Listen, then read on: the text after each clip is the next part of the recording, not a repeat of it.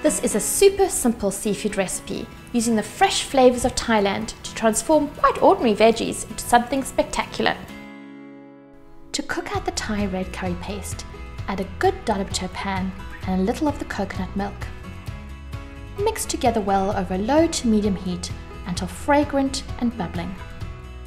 Pour in the rest of the coconut milk and mix together well. Curry pastes are an integral part of Thai cuisine. They form the flavour base of curries and soups.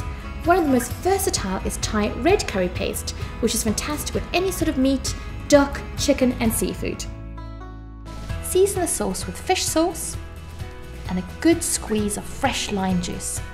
Pop in your diced sweet potatoes, baby sweet corn and courgettes.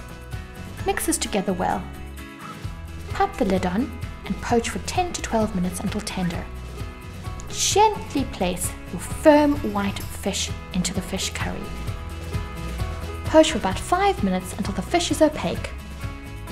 Add in your sugar snap peas or mange too and cook for a further 3 minutes.